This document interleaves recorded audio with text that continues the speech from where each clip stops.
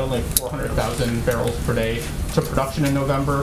Is current price level an obstacle for recovery, and should OPEC be pumping more? Well, the United States is not a member of OPEC, as you know.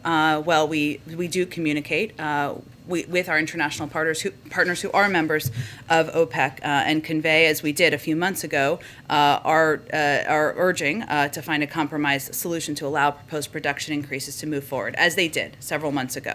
I would note, as it relates to gas prices here, what we're seeing in some parts of the country is that gasoline prices naturally ticking up, in part in the wake of Hurricane Ida, because the hurricane hit a region that is a key center of the nation's oil production and refining infrastructure. And we've been working around the clock with the state and local governments for the last month to, of course, restore electricity and also help facilities get back online for production to ensure that did not have an impact on oil prices and gasoline here. And the Department of Energy also authorized several million barrels of strategic petroleum reserve exchanges through that period of time. We also announced a couple of recent steps. So the point is here, while we're not a member of OPEC, we're also taking a number of steps and have been to plan for, protect against rising prices here within the purview of what we have. In the Department of Transportation extended and amended an emergency declaration offering temporary flexibility to how many hours a truck driver can drive. They applied nationally to goods that support COVID-19 response, as well as gasoline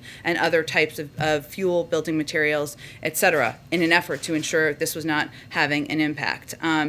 And the last thing I would note is that back in August, NEC Director Brian Deese also sent a letter to the FTC Director Lena Khan asking the FTC to use all of its available tools to monitor the gasoline market and take action as needed. She responded to that and said she would look into it. So we are going to continue to use every tool at our disposal, even as we're not a member of OPEC, to ensure we can keep gas prices down for the American public. Go ahead.